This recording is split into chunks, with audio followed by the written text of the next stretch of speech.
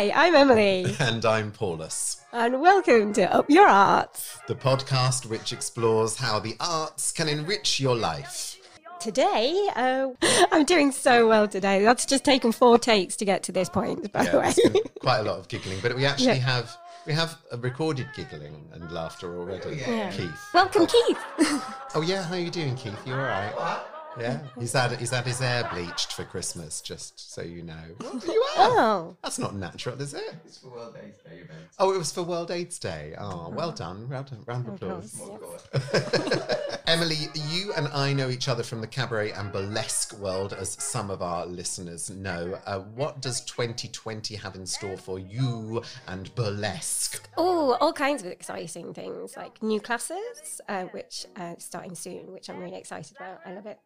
And yeah, we've got I'm starting to get all the new bookings in for the new courses, the beginners and the advanced course at the moment. And that's always the exciting time, because you just sort of see names coming through and you're like, oh, I wonder what they're like.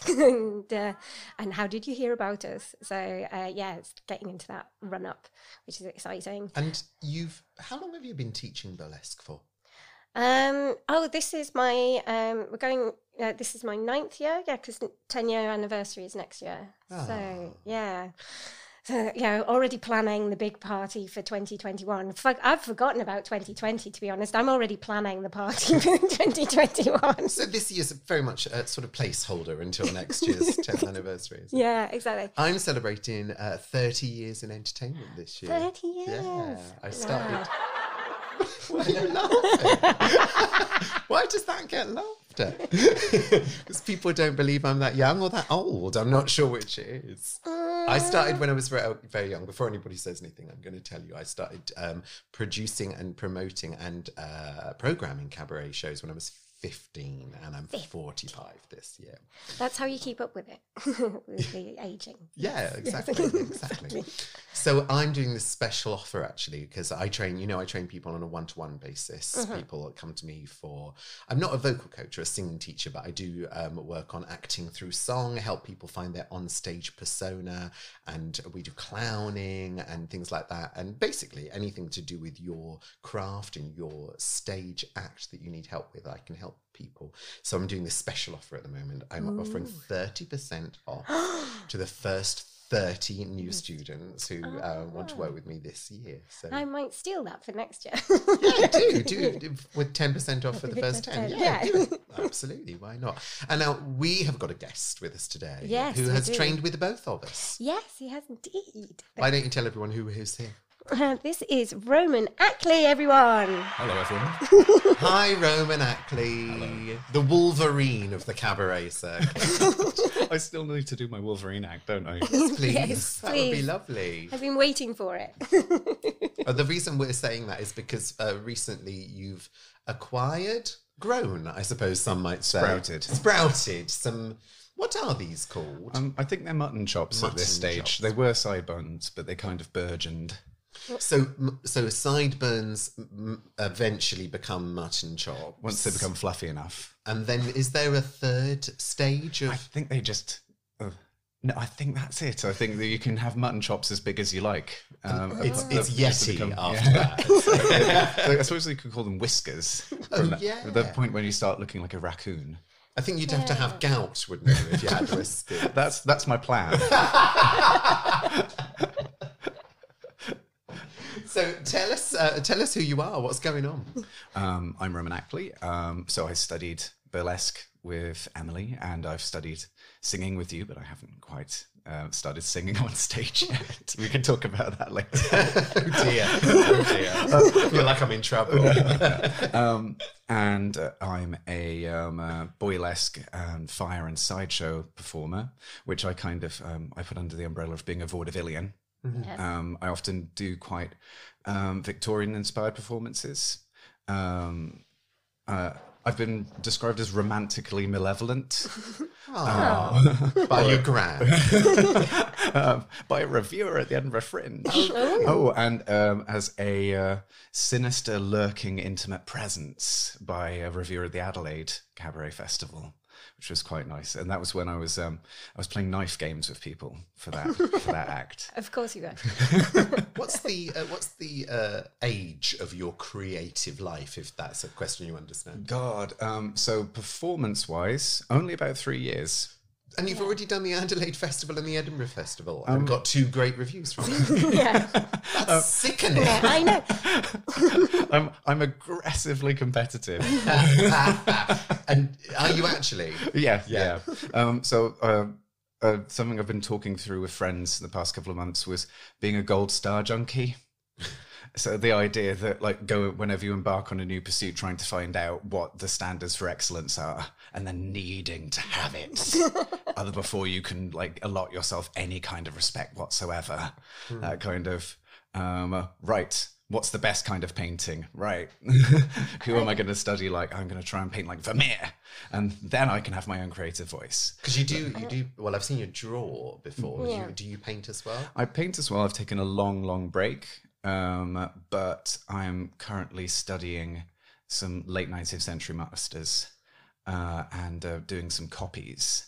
And then at some point, I'd like to start, painting friends and having chat. And I think that would be kind of a dual pleasures. Does that make sense? I'm thinking of Paint Me Like Your French Women. That's what I'm thinking about. Is that what you're talking about? But I know I was thinking more along of sitting down having a chat when I'm painting someone. I've had a go at that, but I think it's quite hard to get a likeness of someone when someone's talking. When they're talking. Yeah. I hadn't even thought about that. Yeah, you need them to actually stand still. Yeah. But at the same time, you're trying to get them to move because you want to make their eyes look alive as well. So it's there's a tension there.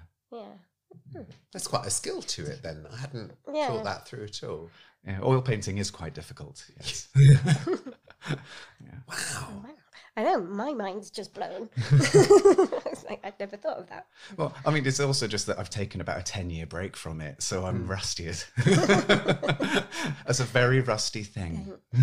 But then you've been very busy, as you were just saying, about going to the Adelaide Fringe, and that was last year, wasn't it? That was last year, and that was the time? Cabaret Festival, so it was in June, which is Adelaide winter, which is ideal for me because I can't handle heat. I go to Edinburgh for summer.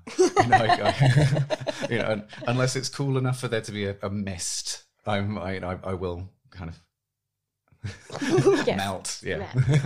But you're also doing all of this with a full-time job as well. So that's also, my mind's even more blown that you're studying the art, like painting, as well as doing your sideshow, cabaret, boylesque. It's like, I'm underachieving. I need to leave now. Being around Roman is true. It's one of those sickening people that just make you feel bad about it. Because you're also in the gym every day. Yeah. I think there's those 2 comments from friends in the past couple of months, which were so Desi Mondain, who's lovely, moved to Toronto, and I miss them very much. Has said that I'm the definition of overextension in that I will try and do too many things and cut back on sleep. And then occasionally, after a few months, I'll just sort of need to have... You sleep. I'll sleep, but I'll disappear for a bit. Yeah. And then my manager actually just said, sometimes...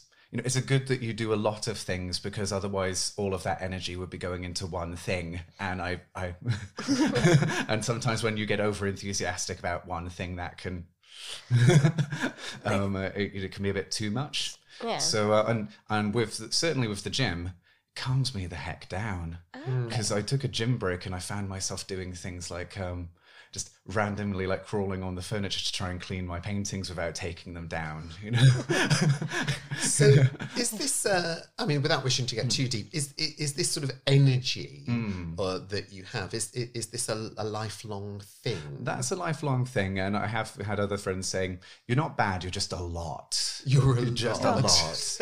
And, and I've sort of, I've sort of munched through that, and I kind of thought, one of my issues, of which there are many, everyone has a lot of issues, is I'm a bit of a Labrador of a man. If you know what I mean, like I find something and I'm very enthusiastic about it, and I'm sort of like, right, you know, throwing all of this energy into it, and that's a lot of people, and certainly a lot of British people, find that quite, you know, quite difficult, because when someone's just sort of leaping into things and super enthusiastic, and you know, their voice is going high and low, and you know, and you've encountered this, Emily, when I've got an idea in my head.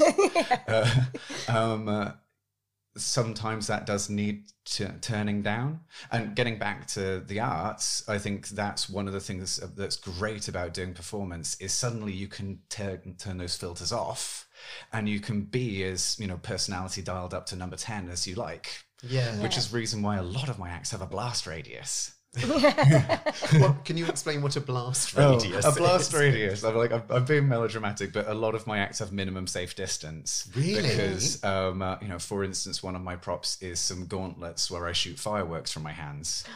I have not seen this act. I want you to say that sentence again, just to make sure we've all understood what... No, literally, please say it again. Yes. So they're under the brand name Sparkle Hands, which to me just sounds far too cute for what they really are.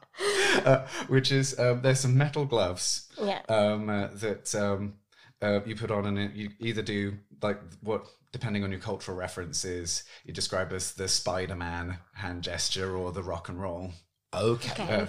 And you shoot fireworks from your hands, and it can be up to 5 what look like Roman candles for each hand. Wow. And it's a lot of fire. Yes. Just take me back to like little baby Roman, right? Like young Roman at like primary school, for example, before you found out about walking on broken glass and fire acts and stuff like that. Nails in the face, knife games. Right. So did people need a radius then to be would that have been wise in the playground? Well, I was, you know, once again, very enthusiastic, but I was very into drawing my pictures. Right. Now that's quite a sedentary thing to but do. also like running around and exploring and going and looking at things and finding cool animals to look at, and you know, and yeah, I think, you know, in terms of that energy, it can be very sedentary because that's directed. And I think so for instance, when I was a child, if I had a nightmare, I wouldn't sort of get up and find people. I would go and get up and I'd just draw for about 2 hours, even from quite a young age. What age are we talking? About 5, 6. Wow. That sort of thing. I mean, they weren't good drawings because I was, you know, were you drawing the nightmare? Or were you trying to draw yourself away from the nightmare? I'd just go, right, go back to one of my projects. Okay. You know? Okay. Yeah. You know, I'd create little worlds and things. So yeah. As a distraction from the bad dream, or I think just because I love them in and of themselves. Yeah. You know, so I'd sort of, you know, I'd have sort of little projects that would sort of run for, you know, a month or so, and that's kind of the pattern that I have now. If in terms of my act development will tend to be, I'll be absolutely in love with an idea for about 6 weeks, and then I'll need to rein in other more experienced and balanced people to kind of maintain that love and get it to the stage. Okay. Yeah. But yeah, I'm loving the idea of the like using like artwork as something to help you through, like if like the nightmare you can't go back to sleep, then drawing that out. Sometimes I do that. I'll get up and write if if I'm having bad dreams and waking up, I'll get out a notebook and write for about 2 hours. I mean, it's all rubbish. It's nothing. But yeah, it's having that something a tool to express with. That kind of helps calm the brain down. So are those a little bit like, those are your morning pages, but they're your nighttime pages?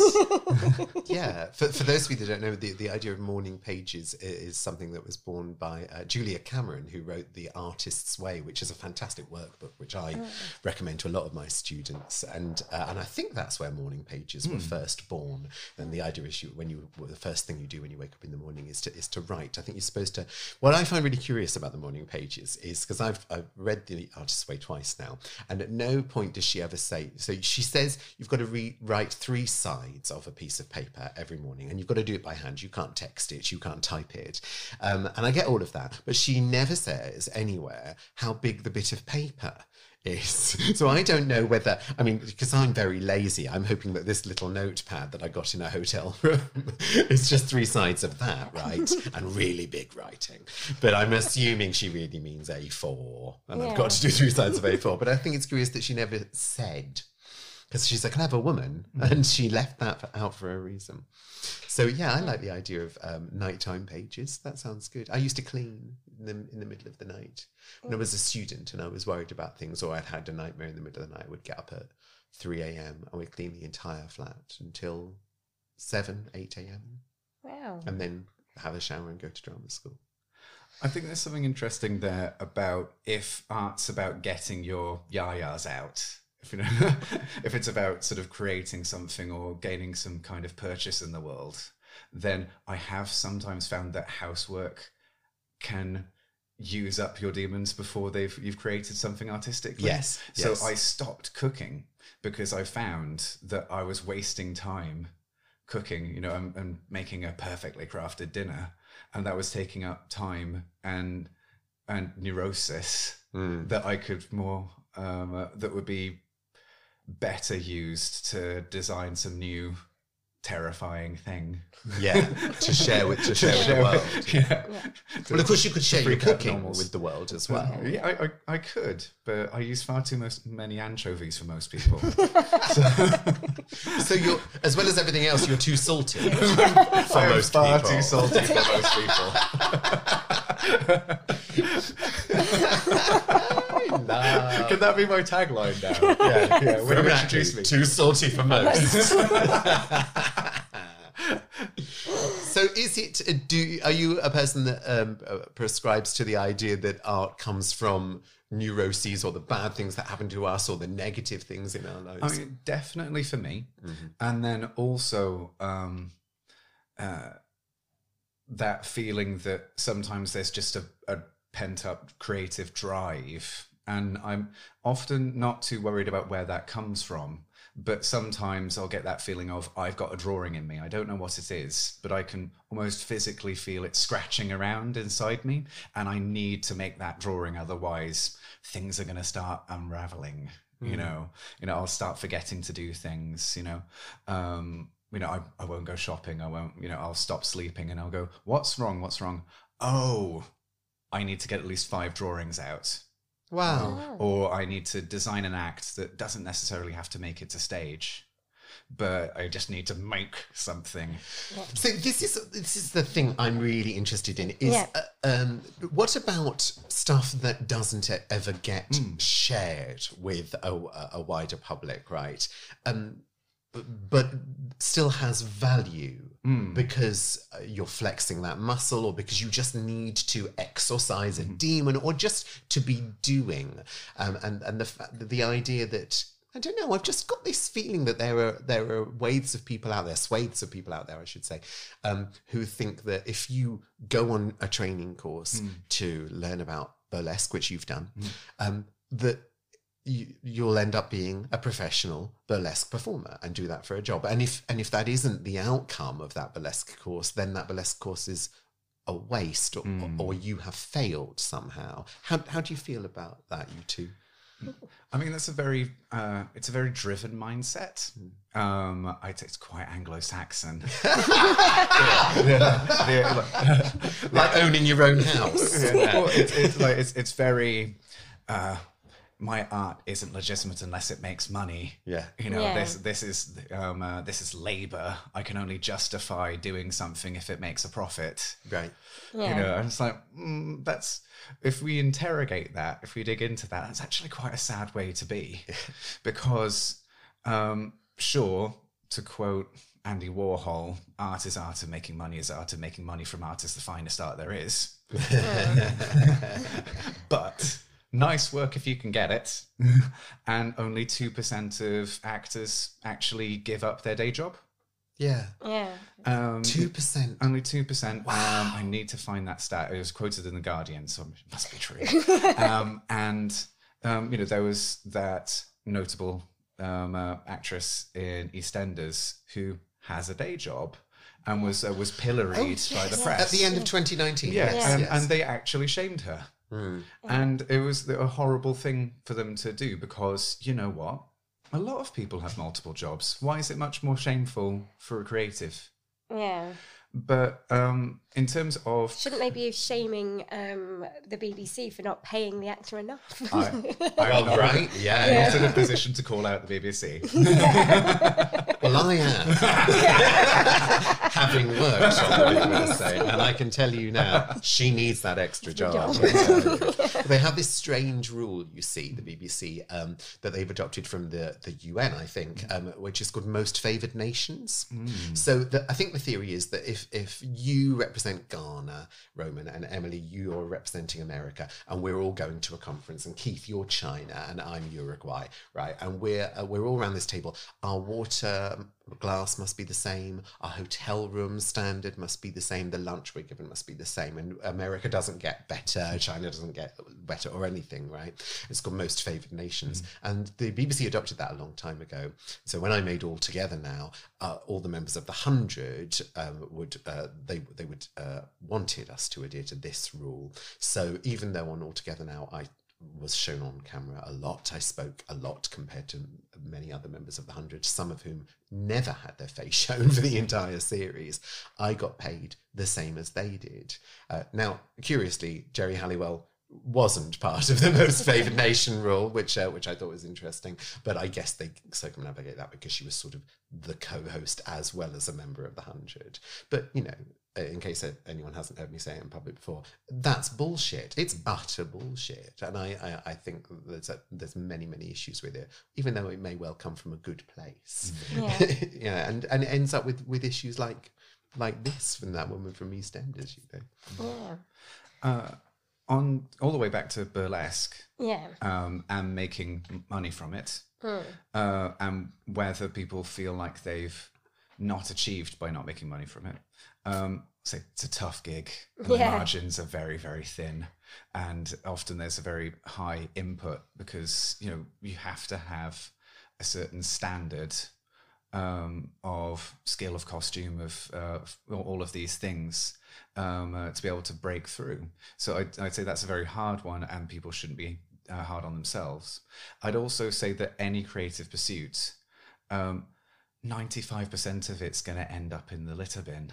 You know what I mean? And that doesn't mean that those drawings, that those acts, that those dance steps were illegitimate, especially if you enjoyed it whilst you were doing it. Yeah.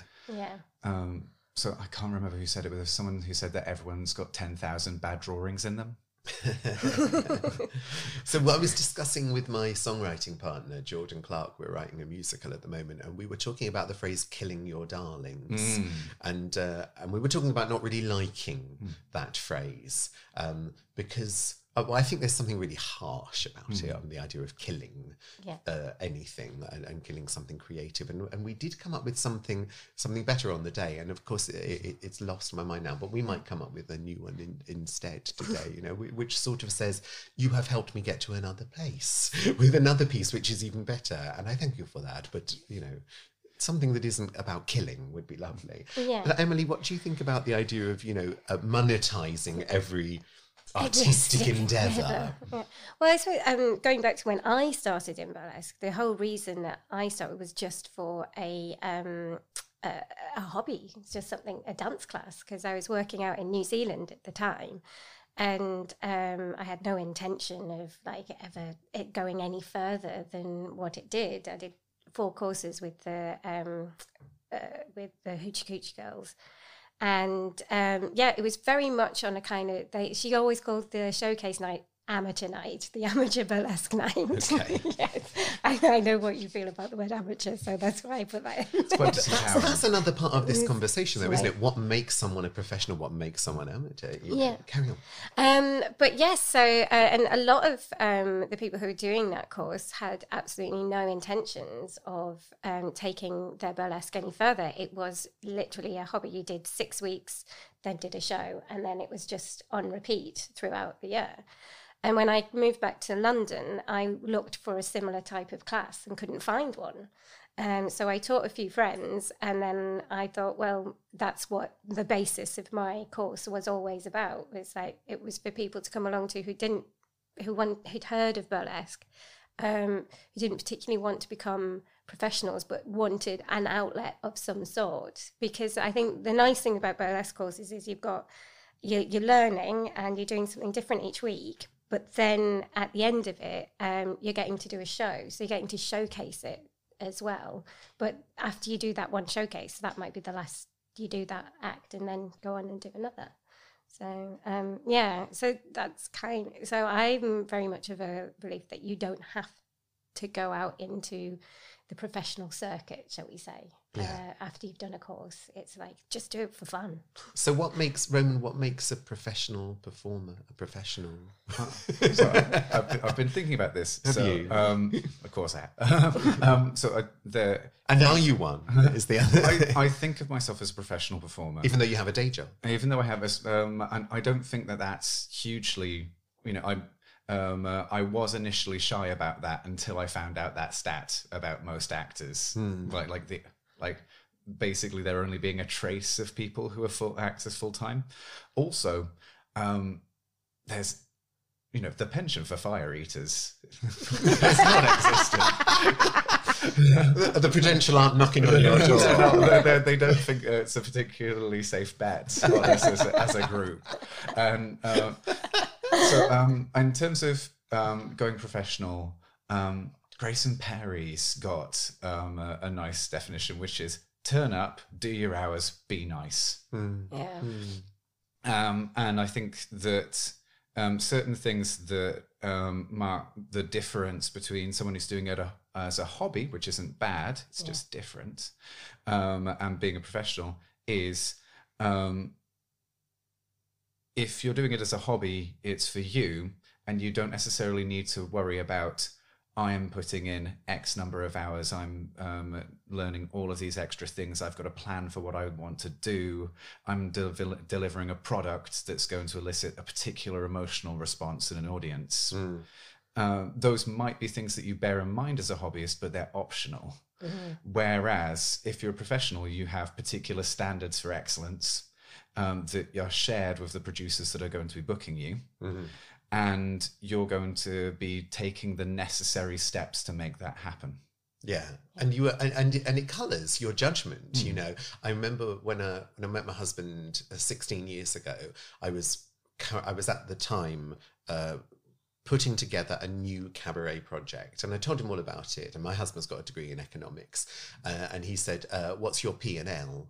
Have you got, can I see your P&L?" And I thought that was very personal because we've just met. And I didn't know what it was. And he said, profit and loss. Have you got an Excel spreadsheet? I said, no, I don't. I've never opened an Excel document. I don't know how to open an Excel document. I only just worked out Word back then.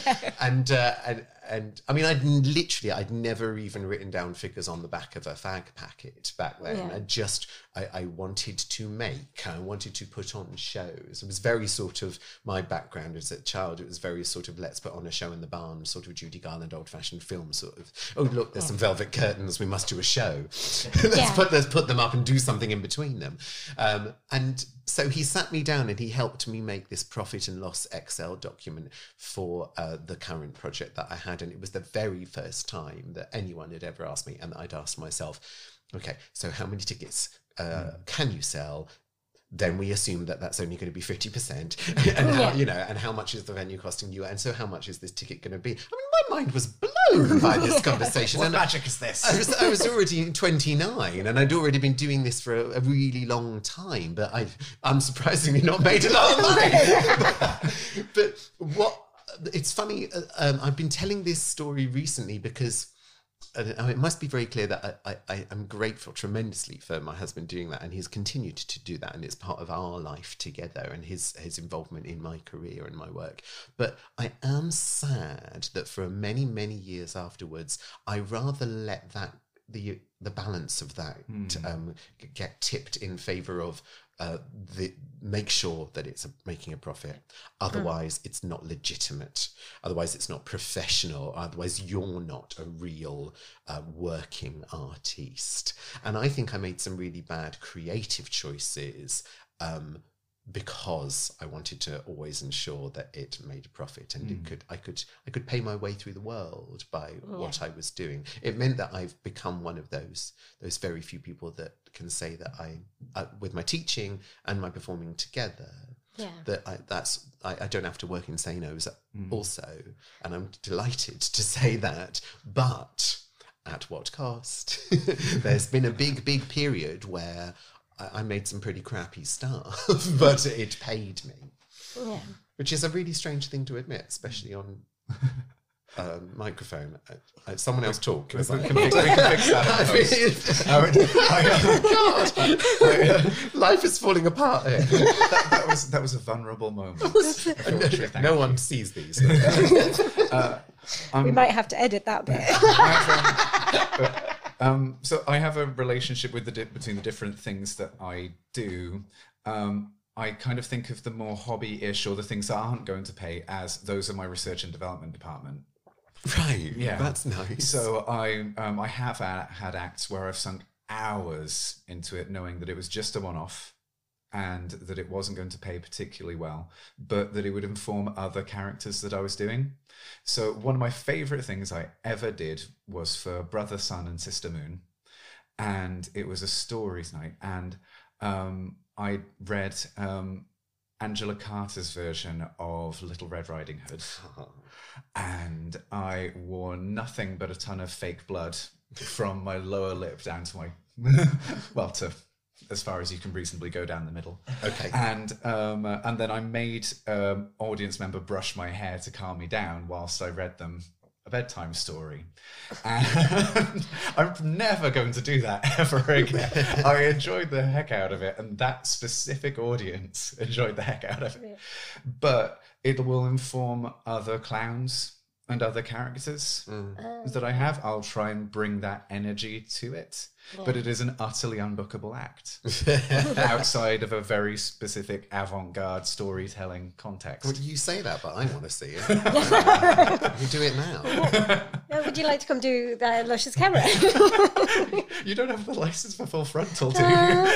Well, you see, now that's an interesting thing because you've got the naked stand-up. Because she's done Luscious Cabaret before.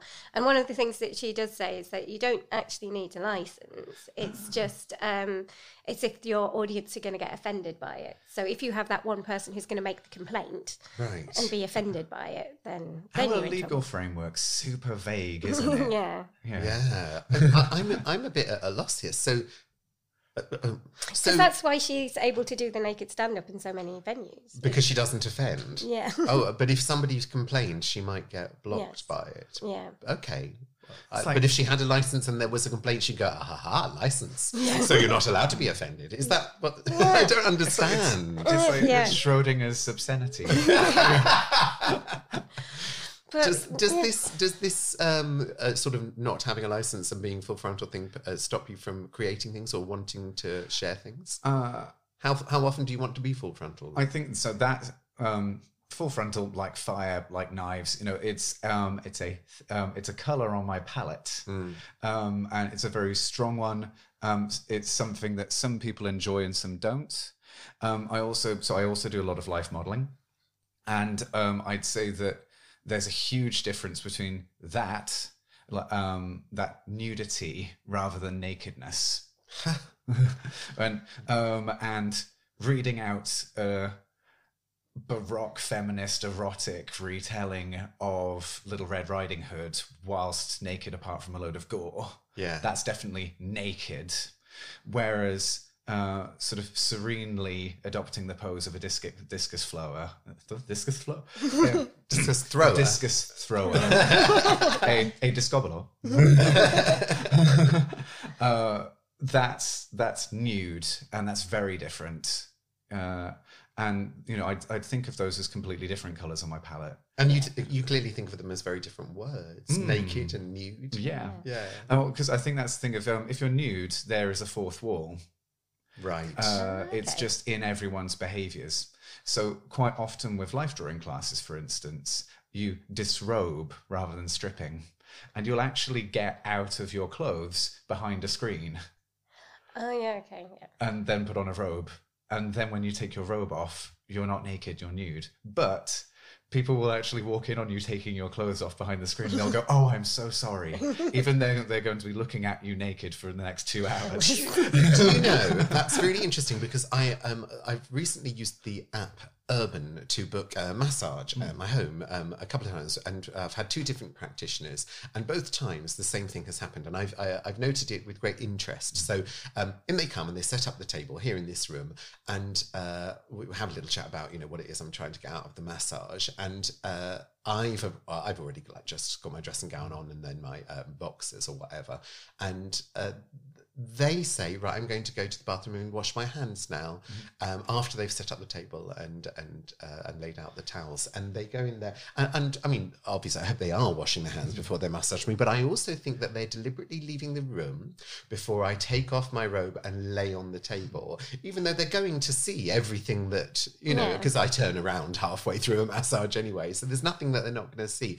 but there seems to be something about the taking off that's true. It's ritualistic or personal or perhaps sexual for some people, that they've clearly been told by the app. I think they've been told that they don't. There's a divide there, and you go, you wash your hands. Yeah, well, it's possible, like in massage training, maybe that's the thing. Because they could have washed their hands here in the sink here, but they don't. They leave the room. Yeah. Well, I think that's one of the things that's erotic about burlesque, isn't it? It's the taking off the clothes, and you might end up in more clothing than you would have on the beach. Yes, very much that is so. true. Yeah, it's just that the fact that you've taken off your cape, and then your overcoat, and then your undercoat, and then your jacket, and of course how you've taken it off. Yeah, exactly. Taking the time as well. That's very key for burlesque, particularly, is like taking that time and the stillness. Always repeat to all of my students: take your time and be still. Take your time. Yeah, Be still.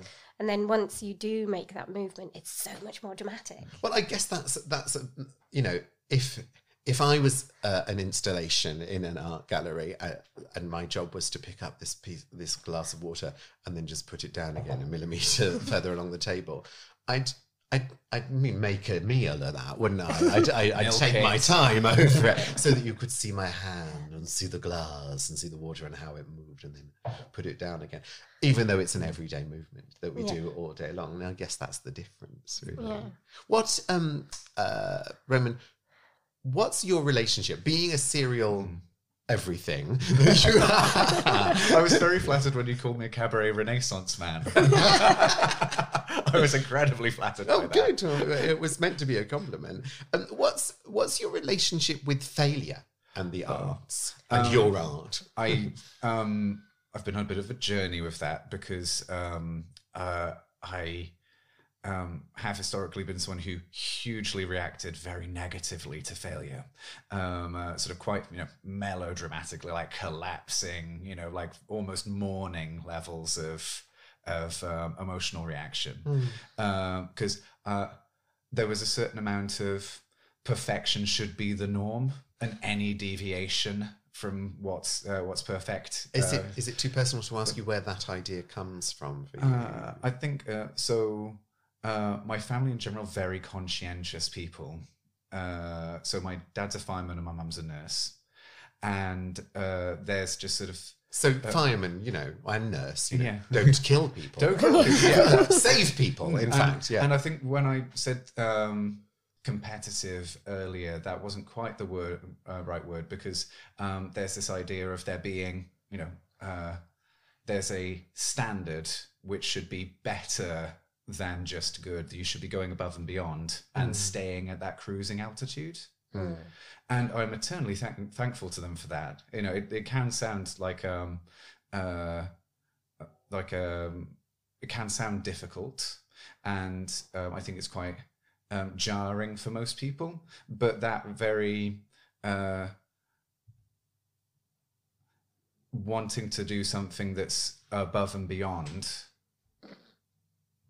and consistently delivering that, for that to be your personal standard, is something that I will carry with me for the rest of my life, and I'm very thankful for. I think it's really, perhaps without wishing to over egg the pudding, I think it's really interesting that you do fire, you set fire to yourself and the air in front of you, and your dad's a fireman and puts them out, and you have acts where you are covered in either fake blood or you create blood from your body by walking on broken glass or whatever it is, and your mum wraps up other people's bodies that might be bleeding. So I think part of that is desensitization, in that those were both things that were very much in my environment. Right. We had... My mum's a chef and I can't stop eating. It's the same thing. So we had a big copy of Grey's Anatomy, the Victorian, Series 1 DVD. The Victorian anatomy textbook for dissections. We had that placed very prominently in the house. My mum would read that because it's a beautiful book, and she'd also appreciate it for its artistic merits. So I think I probably got my interest in anatomy and in good draftsmanship as a scientific pursuit from that. And the idea of the human body is an inherently interesting and valuable thing. And I remember she used to go into rhapsodies about the android and gynoid pelvis, and these sorts of things. These Lord of the Rings characters. Or just sort of just the shapes of different bones. Okay. And comparisons between them, and then with fire. Christmas around your house is fascinating. I know. Wow. And then the other, so with my dad, I was actually very afraid of fire.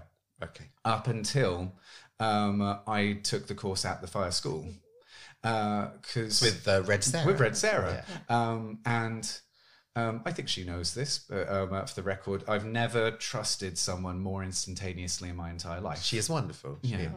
And it was a very interesting moment because I was taking this instead of flood therapy. What is flood therapy? Is when people expose you to something that you have a fear of, so that you aren't afraid of it anymore. Oh, I've seen that on This Morning with Spiders.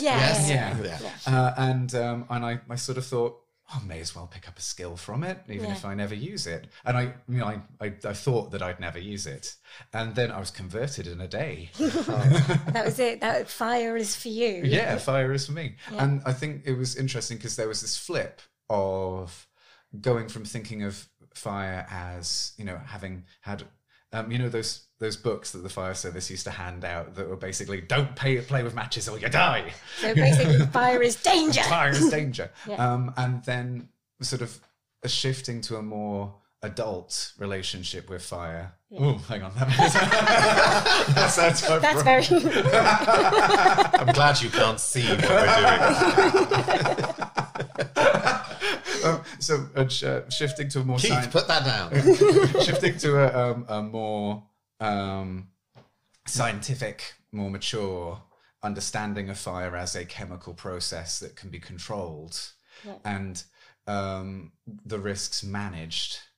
That was interesting, and sort of making the leap from being, I'm an animal that's frightened of hot things because I don't know what they might do next, to thinking a little bit like being an alchemist. Okay. Of this being something that creates a theatrical effect. But if I think about it methodically and scientifically, and if I have my 11-page risk assessment, all shall be well. Yeah. Yeah. Right. I'm going to try and move things on because I've just looked at the time. We've been talking for too long again. So, Roman, we have to tell you, and any new listeners, so there's supposed to be a sort of plan as to what we're doing and like a format, but we end up just having such an interesting chat with people. You're the second one now, and then an hour's gone by, and we're like, oh no, we didn't do it. Yeah, never mind. But I suppose we'll try this. So what is it that really makes you passionate about the arts? So is there one specific area of the arts that you're passionate about, or is it just the whole of the arts you just love? I don't know if that makes sense. So I think we talked about just my compulsion to create. Yeah. So for me, it's not that there's anything about the arts that I can sort of pick out that draws me to it, because it's been there the entire time. I will say that I'm dyslexic, so I learned how to draw before I learned how to read and write. And when I was a child, I used to write in pictograms, or I wouldn't be able to learn how to spell something unless I could make an image for it. How wonderful. And so I suppose I have a heavy bias towards images in the arts. So, I mean, perhaps reframing the question here, hopefully helping. Who do you think you'd be if you didn't have the arts? Well, about 60% of me would be missing, I'd say. Yeah. So some of the rest of the time I work with numbers. You know, I'm quite analytical as well. And I need to have that part of me. But art's how I make sense of the world and of myself. It's how I kind of break things down and understand them. And if I didn't have that, then I would be, it would be like not having my thumbs. You know, it would be very hard to actually grapple with things. Yeah. And I'm so interested in the fact that you have, we're not going to say what it is, but you do have a day job, as we've said before, and it's a good one. It's I would think of it more of a career than a job.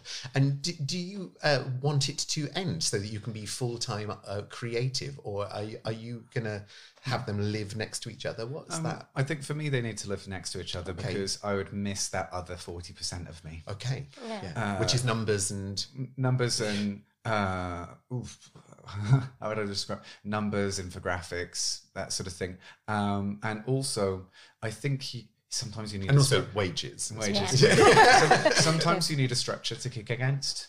Sometimes you need a stretcher to kick against. A structure to kick against. Or I literally thought you said stretcher. Is this a football? But my friend said that they said that it kind of fit with my Victorian Gothic aesthetic that I have to be Dr. Jekyll and Mr. Hyde. So I'd say that my day job, my look is librarian with a hidden agenda. You know, it's sitting in wood panelled rooms looking very serious and going, yes, but what does that mean? and then sort of like scouring people's spreadsheets and going, I'm not quite sure that you've brought the level of rigor that the situation requires. You know, so I describe that as my day drag. Yeah. As well. Right. And does your creative life help or inform the day job, or the other 40% of you? Yeah, and they cross-pollinate. Yeah, I suppose would be a phrase. How do you have an example of sort of how the arts has helped the numbers, or is there anything you can grab hold of there? So, certainly with being able to present things. Oh, okay. Also, I think that sometimes the discipline of the performing arts, in that being able to go, right, in terms of my personality, what am I being at the moment? You know, am I giving people a 10? You know, and I think that's the thing of, certainly, you know, in an office environment, people's body language is very quiet. You know, often they won't be very expressive in their faces, and sort of monitoring myself and going, oh, I know, you won't be able to see what is a podcast, but I do talk with my hands like colossally. You know, someone said I have very big body language for an analyst, or a lot of body language for an analyst. Someone once said, and being able to sort of have that awareness. It's very very rarely that someone takes a dancing class to reduce their level of physical movement, but by making me conscious of what I'm doing with my body, I've been able to adopt, my day drag. Like the sort of drag king in tweed character that I adopt for my 9 till 6. I think you've both been on the training course I run called Beyond Compare, where I show Sir Ken Robinson's TED Talk. Yes. And part of the talk is the story of how the choreographer Gillian Lynn, who choreographed Cats, not the movie, by the way, the original musical Cats, how she was taken to a therapist by her mum when she was a little girl because she was problematic in class and her mother didn't know what to do with her. She was very fidgety. She didn't behave, in inverted commas, and couldn't concentrate. And the therapist chatted to her and her mum for a little while, and then said to baby Gillian, okay, I'm going to go outside and talk to your mum for a while. And before he and mum left the room, he turned on the radio, and they looked at her through the door, the glass panel in the door of the at the window with the door, and she started to dance. As soon as they left the room, she started to dance, and he said, Mrs. Lynn, there's nothing wrong with your daughter, she's a dancer. And I will say that's something that's we both went on that dance foundation course, and realizing, having spent my childhood running in fields with lurchers, picking up hay bales and throwing to the, I've got a lot of energy. And sure, the first day after 9 hours of dancing, was it 8 hours? It was 9 hours, and I slept for 11 hours, but the next day I felt absolutely brilliant. And do you remember, by the end of the week, I was, the more I expend energy, the more energy I get. Yeah. And I've realised... We are Wolverine. The rest of us, the rest of the group, we were all just falling to pieces by the end of the week. Roman was all the way.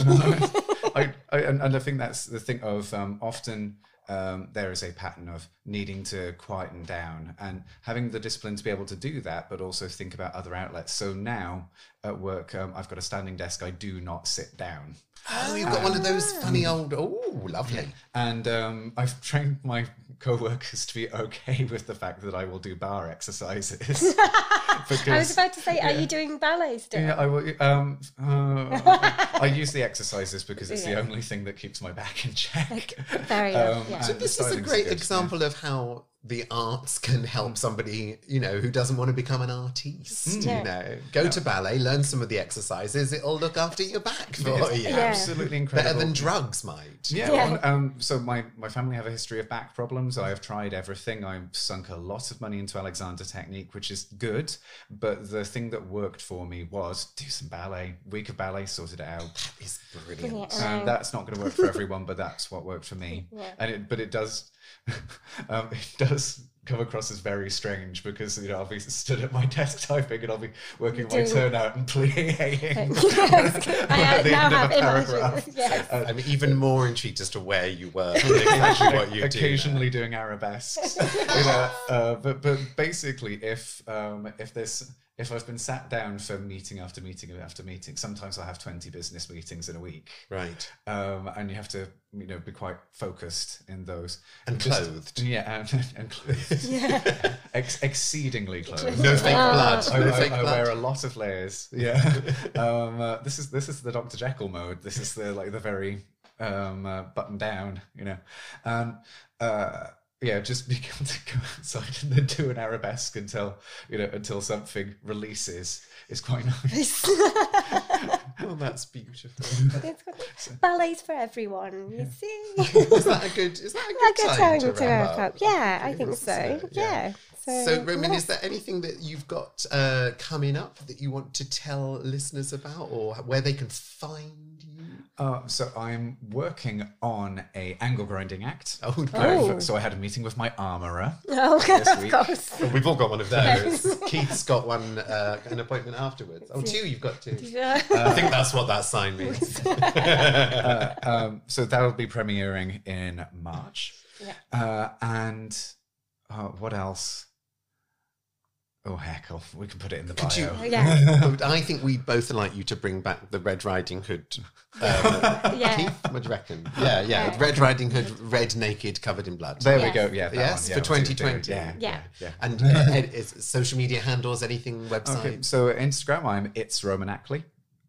Man, that's the main one for me. Like Twitter is horrible. I'd say. Yes, it is. I'd say it's a vortex of human hatred, and I will have none of it. I would agree completely. Thank you very much. Emily, what's going on with you? What's going on with me? I'm ready to wrap this up. Oh, do you not want to tell the listeners anything about what's happening? Well, first Friday of every month, Luscious Cabaret. Which I host. There you go. That's where people can find Emily. It's the friendliest cabaret in town. Oh, Yay. that's very nice. Oh, Thank you, Roman. It's Thank very you. kind. Thank you very much for coming in and chatting to us as well. Thank you very much.